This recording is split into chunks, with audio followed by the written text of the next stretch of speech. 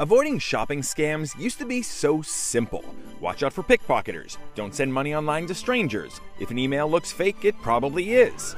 But in 2023, the scams are a lot more sophisticated than you may have realized. These are organized criminal gangs, often located overseas, who are very savvy at what they do. John Brio with the National Consumer League has been tracking really convincing websites, product reviews, shipping alerts, all fake. Basically, these aren't the same old Nigerian email scams. Just ask a former Nigerian scammer. It is getting so sophisticated now. They are becoming smarter every day. Chris Maxwell, zooming in from the middle of the night in Nigeria, is a reformed scammer now consulting for the site socialcatfish.com. He says scammers aren't just looking for a quick payday these days.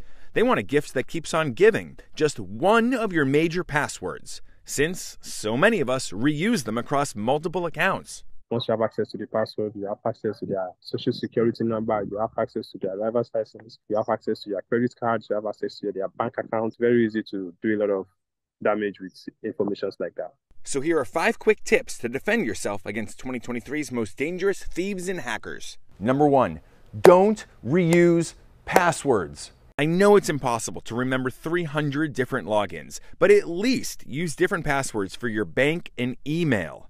Consider using a secure password manager to make it all easier. And always use 2-factor authentication for those really important accounts. Number 2, look out for shipping scams. Get an email or text about a delayed delivery? Don't click, don't respond, don't call the number. To avoid a trap, get your updates from the retailer or the shipper's sites. Tip number 3, you may think I'm nuts here, but update your software. About 4 in 10 Americans hammer that remind me later button when prompted to patch up vulnerabilities, and it's music to hackers' ears. Well, this is me, reminding you later. Update your phone and your software. Tip number 4, pay with a credit card. They have much better protections than most of the new digital payments scammers prefer. Bitcoin, gift card, Cash App, PayPal, Venmo, Zelle. If they ask you to pay a risky way, run away. When you pay the safest way. That's with a credit card for most people. And tip number 5, beware of really convincing online websites you've never heard of. Even Black Friday deals have their limits. Listen to your gut. If it looks too good to be true, it probably is. With any luck, your vigilance will ensure some happy holidays. At least until those credit card bills roll in come January.